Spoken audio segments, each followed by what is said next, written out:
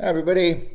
So in this video we're going to talk about a really nice little part called the I'll put it in here, the TTGO-TCall, which you can also see on the web page here. Now what this is an Espressif ESP32 part microcontroller, which is on the silver bit on the right hand side there. And TTGO do a range of different boards for all sorts of different purposes. You can find them all over the place and very well priced. And this TCall is for cellular communications. So this particular one has a Simco SIM800L modem on it, and that little black thing there is the GSM antenna. So what that's going to enable us to do is to do data communications, phone calls too actually if you wanted to, over the 2G network, which is quite old now. You know, we've got 2G, 3G, 4G, now we've got 5G. But 2G is still sort of hanging around for a while, although it will be shut down at some point in the future. So we can have a bit of a look at starting off on how to do low-cost cellular data communications with the TTGO-TCall. You can see on the web page here, Google for it. Its specification is 32-bit processor, 240 megahertz, usual bits and bobs, got UARTs, interfaces, and it's got Wi-Fi, it's got Bluetooth, and it's got this cellular modem connected to it as well. You can also, which is kind of nice, you can plug in on the back. There's a little connector down at the back there. You can power from a rechargeable battery too. So you can sort of put this thing into a sleep mode, wake up, do some stuff, go back to sleep. Quite nice. So if you look at the previous videos, we've got how to go about installing Ubuntu virtual machines. We've got how to go about installing Platform IO, which is my IDE of choice for these kinds of things. You can also use the Arduino IDE, and we've got some videos on how to go about using Arduino for other purposes. There's a Cheerlights video that I did, but for this my preference is Platform IO, so we're gonna stick with that. So if I run up virtual machine, this is VirtualBox. Again, go to the other videos to look at how we got all this set up. We're gonna power this machine on. Up it runs.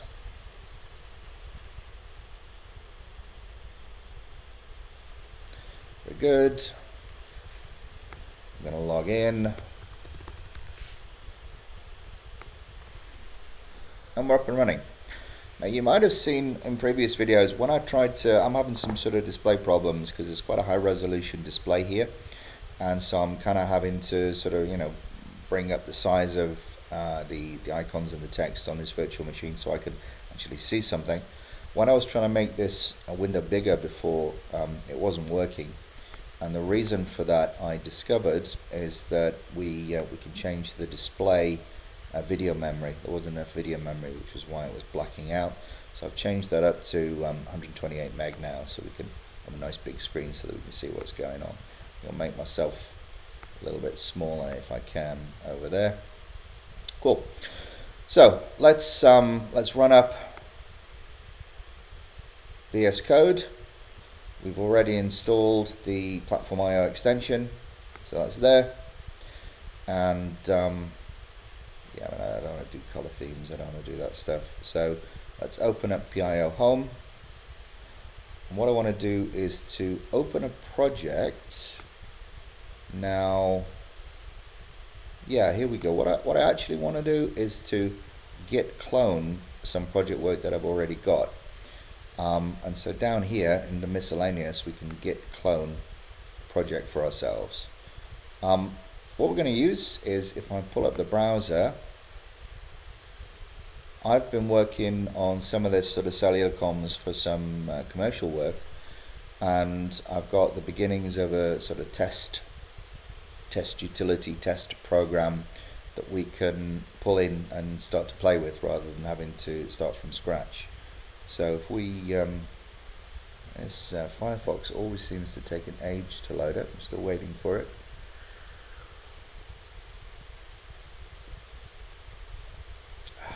try that again. Oh, there we go. Took an age. So if we go to GitHub, dynamic devices. This is where I tend to put a lot of work, and the repository that we're interested in here is currently called TTGO-TCall Platform IO. Won't go into the ins and outs of GitHub, how that works. For our purposes, it's an SCM tool, software configuration management. We can store versions of our software as we change it and build it and do things with it. So if we go to the code button here for git clone to take a copy of this code, we've got a couple of options. HTTPS, there's another one. So copy the link to do a git clone, and then we go back to trying to clone the Git project, which should be coming up with something, but isn't. Let's try again. So what I just noticed was that when I tried to git clone my project, I'm actually getting nothing happening. It's not telling me why either. Now there's a git source control button on the left hand side, which is kind of giving the game away because it's telling me that I don't have git installed. I should probably have done that as one of the basic things that we need when we're installing Ubuntu. So let's get that installed. We're going to do our sudo apt install git.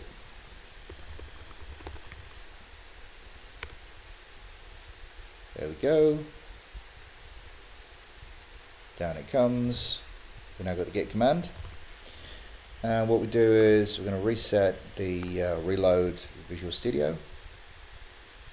And see, that's changed now. So it's found git. If I do clone git project, now we're getting that popping up. So I just need to go back and find that URL because I just reset while I was figuring this out. And go to GitHub, dynamic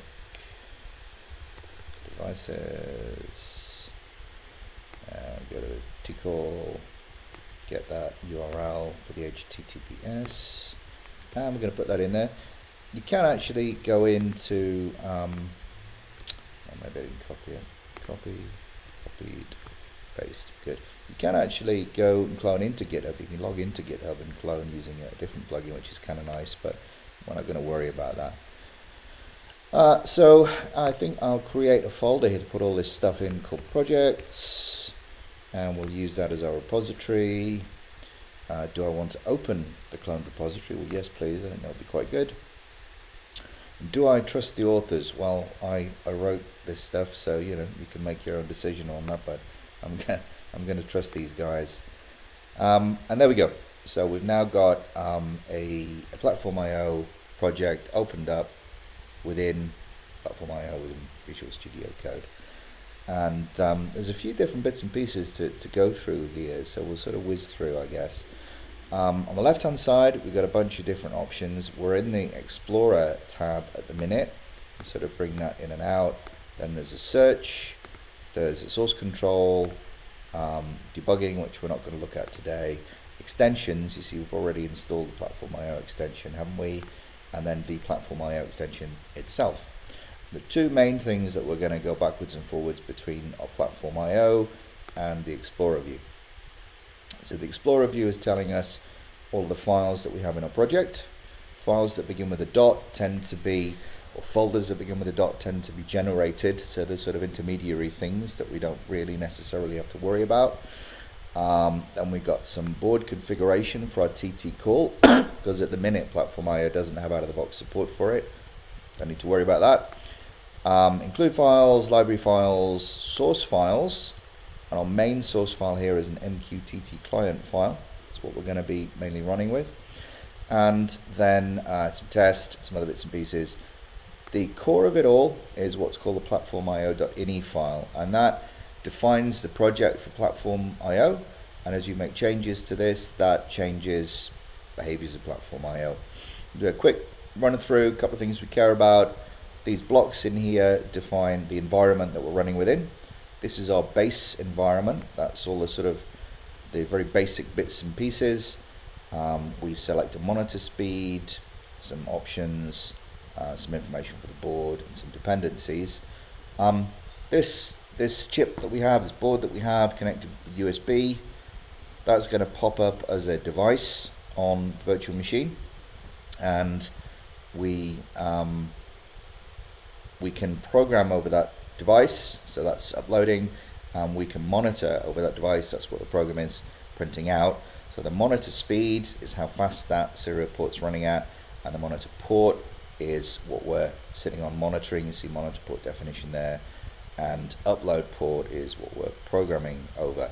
If you don't set an upload port, Platform IO will try and find it, but for my purposes I'm just setting that explicitly, and if that's wrong, because maybe it's, you've got a couple of different things plugged into your system, you would change that to USB 1 or whatever it might be. More specifically, we've got an environment for this TTGO that I'm using, and we've got a separate one for a different Tiny S3 chip that I work with that we're not going to look at today, so forget about all of that. This environment that extends this basic setup, and it uses the Espressif ESP32 platform, and all that's saying is that the chip on this thing is an ESP32 from Espressif, so we use the platform from them to do our builds. And then it uses an Arduino framework which adds some support code on top of that basic platform so that we can do Arduino-like things, because if you've used the Arduino IDE, it works slightly differently to a bog standard C++ compiler. It does a little bit of pre-parsing. In fact, if we look at the file that we're using from main file, that's an INO file, which is a little bit odd to C programmers because we would expect a .c or a .cpp. The INO indicates it's an Arduino file, and that there is a little bit of this pre-parsing that goes on, which is supported because that's what we've set in platform.io. Again, it's a bit of background. You don't need to worry about this so much, but it sort of informs you as to why things are the way they are. So the board name, and then some build flags that we use to set things up for the program to run. So that should all work out of the box, hopefully. Then what we do is we go and I think probably we'll just try and do a build first. Oh no, what I wanted to do was I wanted to take you through how Platform.io, platform.io.ini, sets tasks, project tasks. So if we go through over to the Platform.io tab, you can see that we've got TTGO-TCall, and that has been generated actually from this scripting in here, which is sort of defining all of this stuff. So I've got a TCall task and a Tiny S3 task for those two different boards, and within that we've got various items. Now this is taking quite a while to load up, and that's because it's the first time we've done all this stuff, and Platform.io being quite clever, what it's gone is it's gone away and it said, oh, so I need an Espressif 32 platform. I better go and find that and download it. It's quite big. I need Arduino support. I better go and find that and download it. So that's what's happening in the background. And if we go over to, for example, look at platforms in our PIO home, we're now seeing that we've got some Espressif 32 support, which we didn't have in there before. That's automatically been pulled down as a dependency, which is kind of nice. Frameworks, some Arduino stuff. I don't know if that's installed yet or it's still going. But if we go back to our PIO view, that's still loading. So what I'm going to do is I'm just going to take a little bit of a break while that finishes off. It might take another minute or two, and then I'll be back with you. So that's now loaded up, and let me just leave that on the top there. So that's now loaded up, and you see a load of different items in here. Now when we do that in future, that's going to be a lot faster. It does occasionally, if you make changes to Platform.io, it reloads this and it kind of stops, and if you see that, you just sort of close it off and you open it up again and it will sort itself out, but it should be a lot faster in future. So if we look through the options we have here, we can do a build of the code, we can upload the code, which is programming it to our little target chip.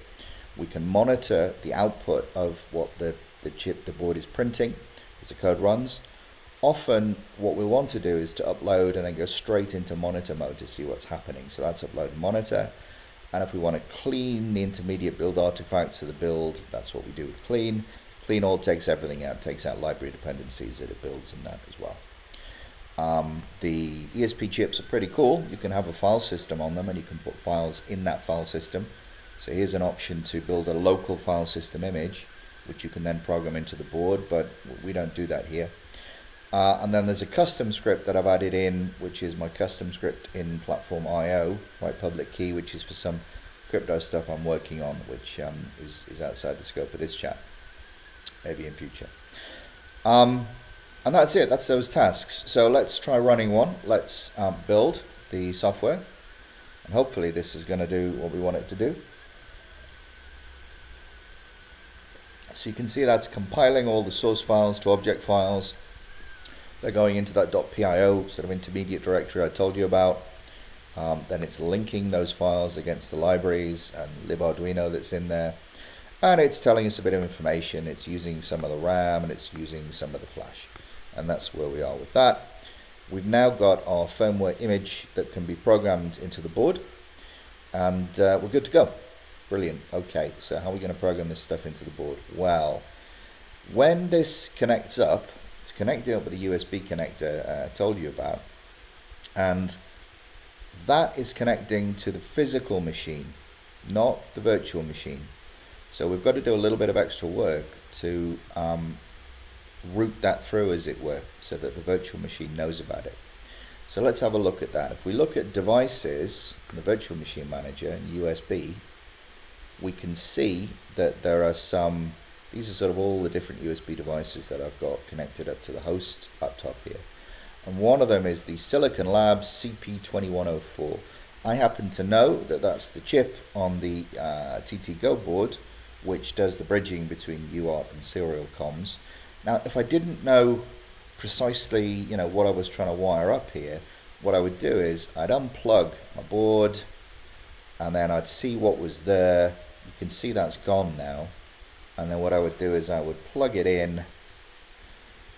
And if we do that, USB-C connector there, and look at that, it's come back. So that tells me, you know, what's what. Now, I can check this little checkbox on the side, and that will connect the USB device through to the virtual machine. But I would then have to do that every time I connected it. And I don't want to have to fiddle about with this, so a nicer way of doing it is to go into USB settings, and then if I click the green plus button, I can choose the device that I want to be attached. And in future, whenever that's plugged in, it will automatically attach it into this running virtual machine. Now if I go back and I look, I see it's not attached yet, because having made that change, I need to remove and then reconnect my device. And what I'll see is that that's now connected up to the system. So that's great. So I've got that device. Now I can check that that's worked in a couple of different ways. One is I can go to my Platform IO tab and I can look at the devices there. And you see, as if by magic, that's coming up telling me that that is connected, and it's been given the name dev TTY USB 0. If you had other things connected, that might change to 1 or 2 or 3 or 4. And some other kinds of boards have different naming convention, like TTY ACM, something like that. But for what we're doing with the TCall in a virtual machine, connecting up one device, that's what it's going to be. Now, the next thing we want to do is, having built our code, we want to try to upload our code to our connected device. If we click upload, it just kind of goes through and double checks. You know, it's built everything, it's downloading some tools that it needs to actually do the programming, it's trying to do the programming, and it's erroring. And it's telling us that that port doesn't exist, which is kind of weird, because we saw that it said it did exist before. And it's another example of you know, sometimes your messages can be a little bit misleading. And actually the problem is a little bit different. And what the problem is if I do a list of that device, ls-l tells me some information, and it tells me, see that RW and then RW and then just like dashes there? What that is it's to do with the privileges that I have to access the port as the user that I am. So those privileges are read and write to root, the owner, and those privileges are read and write to this dialogue group. And then normal users, we don't have any privileges, so that's why it's telling us that it can't talk to the port. And there's a couple of different ways to skin this cat, as it were. One is that I can change the permissions of this device using sudo chmod all permissions to be added read write for dev tty USB 0, and that will then change those permissions to, you see I've got an extra RW, that gives me access. The problem is that if I then remove this device from the system and then I plug it in again, it will have removed the device file handle, if you like, and then replaced it. So if I look at it now, my permissions have disappeared again. That's a real pain. I don't want to have to keep doing this all the time. So, you know, in typical fashion, what do? We go Google to try to find an answer to this problem. Linux user can't access serial port, and then if I go and have a look at this, there's a load of different people telling you how to fix it. One of the ways to fix it is to change my user's setup, user mod, and add my user to the dial-out group, which is this group that has read-write access. So that's what I'm going to try and do. What's the format? User mod -a -g dial-out. Let's try and copy that. See if I can copy that across. I can't. Can I copy that across? It's not working. One tip: if you are running with your VirtualBox and you want to do cut and paste between host and client, go to shared clipboard, bidirectional, make my copy, and then as if by magic I can paste that into the client. So that's quite useful, and you can see how useful that could be. So I need to put my username in here, AJ Lennon, and that's going to add me to the dial-out group. And if I type ID, I am not in that group yet, and that's because I have to log out and log back in for that to take effect. So let's just do that. If I can bring that down, log out. Turns out what I actually needed to do was to reset or reboot the machine. So logging out and back in wasn't enough. I've restarted the machine now. You can see that if I run the ID command, it tells me that who am I? I'm AJ Lennon. I'm the member of the dial-out user group. So that should, with a bit of luck, give me access to that serial port. Bit of a pain, but you know, there we go. So, going to restart Visual Studio, going to restart Platform IO, and if I go to the Platform IO button when it pops up and open up, see it's populating, but it's much faster than the first time, wasn't it?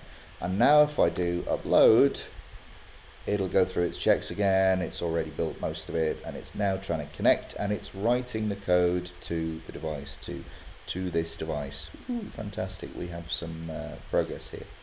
So when that's written, it's going to sort of tell me everything was successful, and that's fine, and it's done. And then I can't really see what's going on, and that's why this upload and monitor thing is good.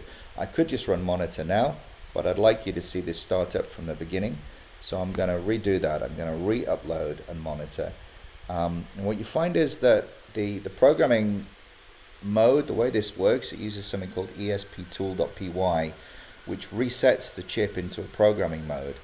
And how that works can be different depending on which board you're using. So we're quite lucky with the TTGO board that it allows us to automatically do this stuff instead of pushing buttons all over the place. And now it's running, and now you can see some output from the code that's running on the chip through the serial port through the USB, and it's telling us that it's initializing that modem. It's found the Simcom SIM800L, which is fantastic. Some flashy lights on here too, and it's now trying to acquire the network. So it's trying to get onto one of the cell towers locally for 2G communication, which is really nice.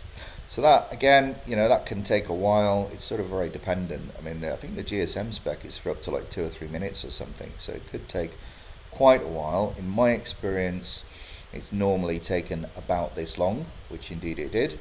And we've now gone from getting the network to trying to bring up the GPRS connection over that network, which is to do with something called a PDP, which is like a data context. That's now trying to connect us up to the PDP through the cell so that we can do data communications. Again, that can take quite a while too. It's all very variable, and sometimes depending on how busy the cell is, you know, you fail to connect and you have to retry. So we're going to wait for that to complete, And that basically sort of gets us to a point like where, you get on your Wi-Fi, your phone is connected to the Wi-Fi in the space that you're in. And then we can start to try to do some data communications.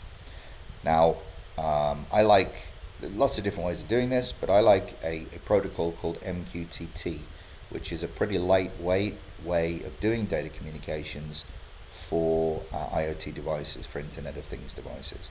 You see that we've actually connected up to the PDP there, and now we've brought up a data socket, a TCP IP, a TCP socket, through to an MQTT broker, which is my broker running at mqtt.dynamicdevices.co.uk. We connected to that, and we've published a message telling that broker that we're online. Absolutely fantastic. We get a little bit of information on how many bytes we've been transmitting, because I'm doing some work on that for low overhead data communications, and then free memory. This, as I say, this is a test program, so it's designed to just run and run and run, and it sends data every now and again, and we can sort of see what's going on with that connection, how reliable it is, how resilient it is. But that gets us to the point where we've used Platform IO with a project to build and write some firmware to a little TTGO board and get onto a cellular connection and send MQTT data over that connection. Fantastic. So I think what we'll do now is we'll just have a run through of what that code is actually doing. You see mqtt.client.ino we were looking at, weren't we? So if we go back here, and there's bits I'm going to skip over, but it's all in the repo. You can go through this yourself. We got some debugging that we turn on so we can see what's going on with the ESP platform. We don't have to be using this SIM800 that's on the TTGO board. There are other boards I use with other modems, so you can select that. The magic sort of secret sauce, as it were, that we're using is something called TinyGSM. So props to the people behind TinyGSM. It's really nice. If we were to go and Google for that, you'll find that online. Predominantly, a lot of people use that with Arduino, but as I say, we're sort of pulling that into the platform.io build, and this supports lots of different kinds of modems. So you look in here, you'll see a lot of different models, which is nice, and we're using, as I say, the SIM800, and you could add in your own if you needed to. So then, we're supporting that modem. One of the things we can do, if we're trying to debug what's going on, is we can enable AT commands. So what I might do is just do a rebuild. There we go. That's rebuilding with that change that I made to uncomment the AT commands. That's just disappeared off the screen, isn't it? Let's bring that back. There we go, dump AT commands. And with that built, we'll do another upload and monitor.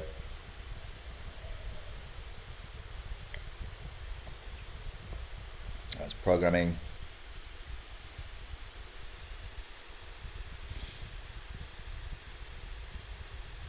And then it'll reset and start up. And the difference here now is that you can see as it starts to talk to the modem, so it's sending AT commands. Those are the standard old school way that we all talk to modems. It's called a Hayes AT command set. You can look it up. And it's been extended and extended over the years with new features.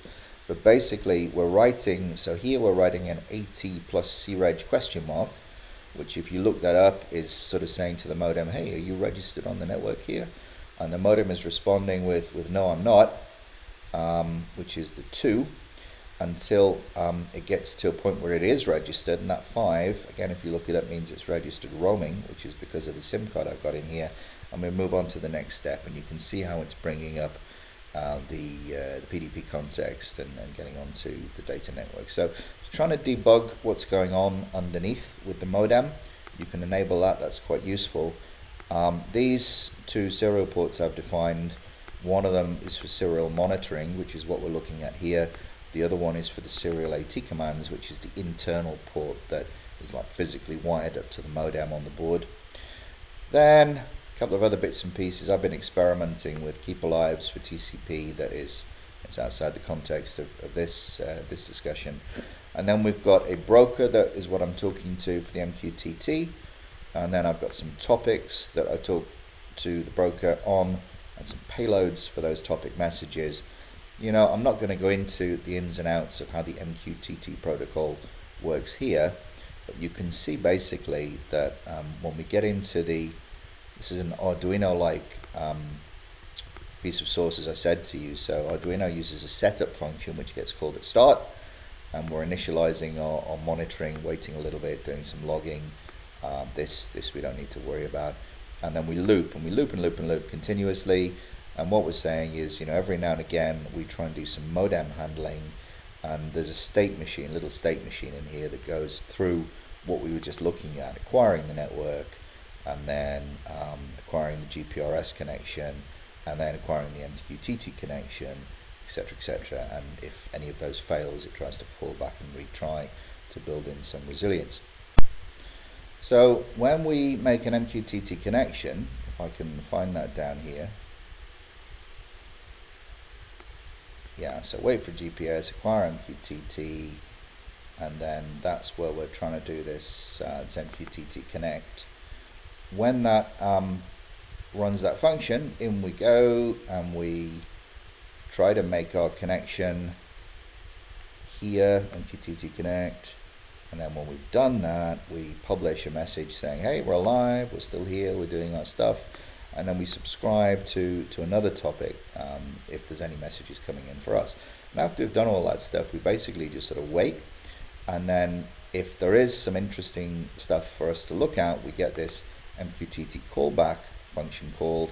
For example, if there's a message coming in for us on a topic we've subscribed to, and we can interrogate that message and do things. Currently, all we do is we look to see if it's a reset message, and if we get that reset message, then we reset.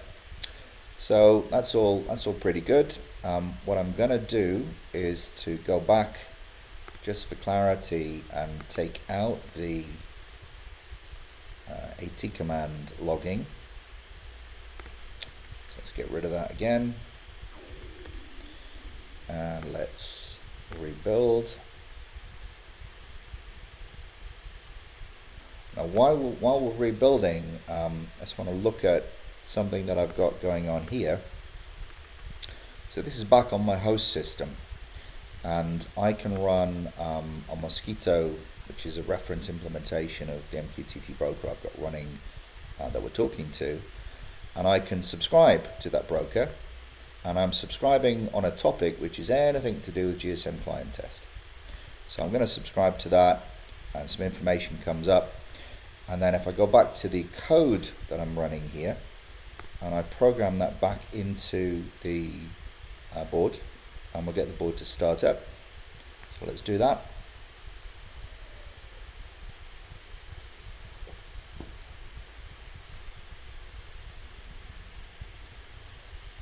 And then what's going to happen is we're going to go through that process again. So we're going to hop onto the network, bring up the GPRS, make the MQTT connection, publish an I'm alive message, subscribe to some commands. And if I show you this subscription we were talking about, what should happen, if we're lucky, is that when our ESP32, our TCall device, publishes that information over cellular, it'll be received at the subscription client that we've got here, which is waiting for information on this particular GSM client test topic. So it all takes a little bit of a while. We're just going to have to bear with. You see why I took the AT commands out, so that it was a bit more clear what was happening as it was happening. So we're still waiting for that network to be acquired. Should be any time now, I would hope. You see, sometimes it takes longer, sometimes it's quite quick. It's all very much dependent. There we go. Oh, I'm still waiting.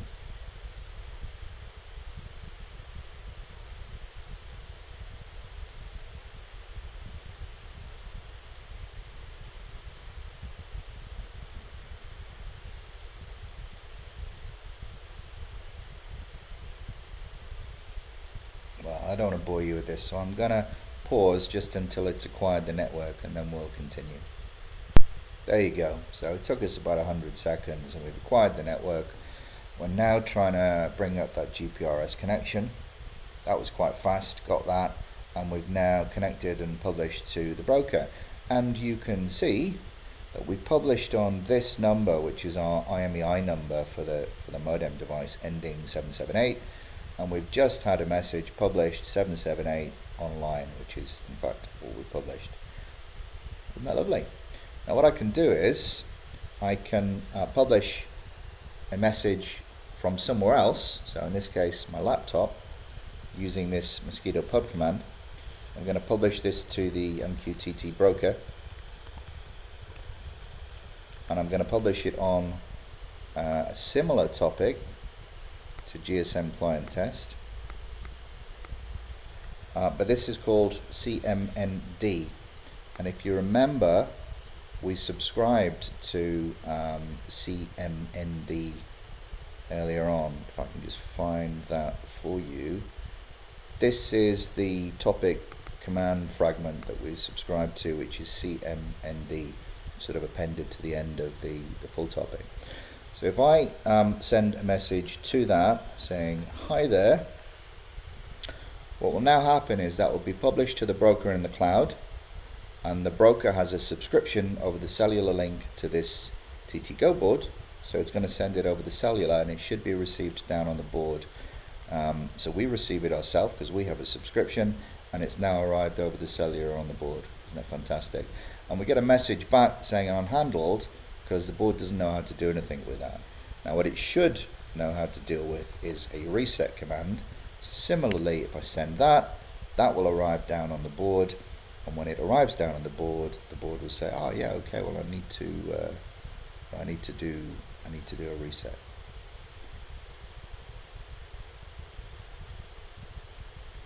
It's interesting that it's taking so long to do that.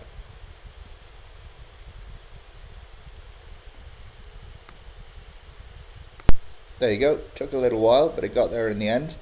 So we've got a reset command here, and the board is duly resetting itself. And what you see is it goes through the network acquisition, GPRS, data connectivity, off we go. And I think that's what I wanted to show you. So this gets us now from early beginnings, installing Platform IO, getting some code, connecting in ESP-based board, running some data communications over cellular, and using the MQTT protocol to move data backwards and forwards. And with that kind of platform underneath you, you can now start to do all sorts of interesting sort of application domain specific things using that sort of IoT connectivity. So hopefully that's of interest, and I wish you luck with all of your IoT endeavors.